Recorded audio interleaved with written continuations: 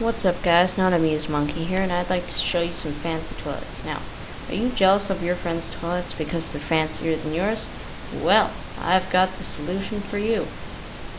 Here I have some fancy toilets. Now, they come in two different types. There's the creative mode ones, and there's the survival mode ones.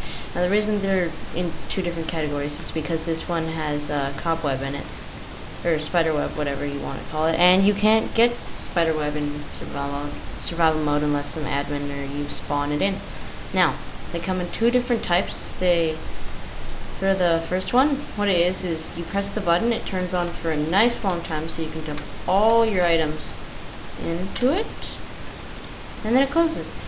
And for the second one, basically you press one button, it turns on, you dispose of your items, and you close it.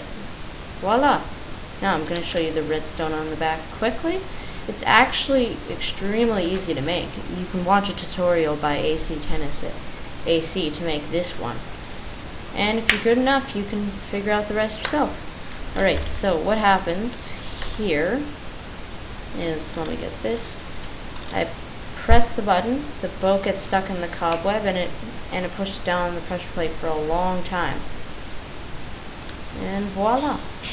It powers the trapdoor. Now on this one, when you click on, how should I portray this? So you see this torch here is on. This is an AND gate. You click off. That torch there is off, and this one's on. And when you press the on button, it opens, and when you press the off button, it closes. Thanks for watching, guys. James is out.